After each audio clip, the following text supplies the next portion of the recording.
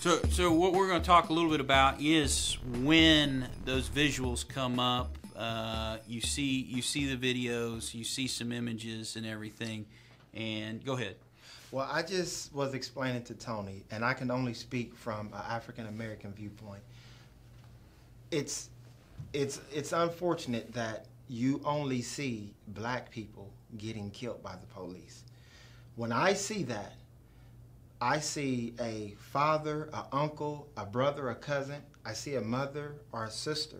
And so I think where we feel disadvantaged, that, well, I know where we feel disadvantaged, that is, for one, it's our people that's being killed. And then two, the cops are not being held accountable. And that is the main issue. Again, we're not saying we hate cops, but you should be held accountable. If I go out, I made the example earlier. If I go out, if you come to my house, me and you fall out and we say, hey, we're going to fight, and we have 3 of our friends who say no one's going to jump in, and you start beating me, and then I slam you, and I start choking you, and your hands are tied up, right? Right. And I'm choking you, and then 2 of my friends is holding your legs down, and then another one's watching. All 4 gets charged. Yep. So you have their mayor say, well, we made 1 arrest.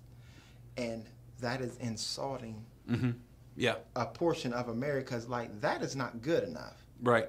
And right. I just think, to go even deeper, it right. just stems from systemic racism. Right. We, Congress, and none of that looks like the face of America. Yep. You see powerful white men who are creating policy. And so it's very hard to get justice, and it becomes very, very humiliating and just tired. Yeah. You understand? So, yeah. I think finally, when there are arrests, the damage is already done, isn't it? Because it took too long. And yeah, and it's like, would you have done that if that was a middle-aged white man and it was 4 black officers doing the exact same thing that they said? It's kind of like the movie A Time to Kill. Mm-hmm. Yeah. And it's like things should be equal, and they're not. And as I explained before the camera came on, the reparations that we never received. So it's kind of like an echo. Mm-hmm. It's just we're always getting the short end of the stick. Mm-hmm. And it's unfortunate. And so that's why I had explained earlier, I think it's important to kind of give the history of policing and how, it was ultimately or initially designed to patrol slaves from running. Right. And so it's always been to babysit the poverty and or black neighborhoods, and then to protect the rich and the white brothers and sisters, man. Yeah. And there needs to be a shift. There needs to be a shift. Yeah. Reform. Yeah.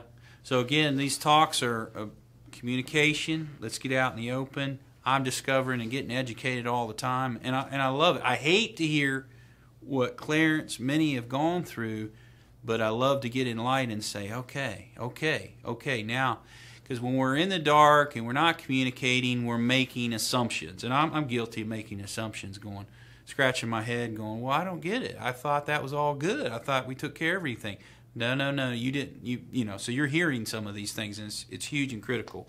So again, thanks for watching, and we're hoping again to be here to do your 2 things, and that is to heal and educate. Yeah. Heal and educate.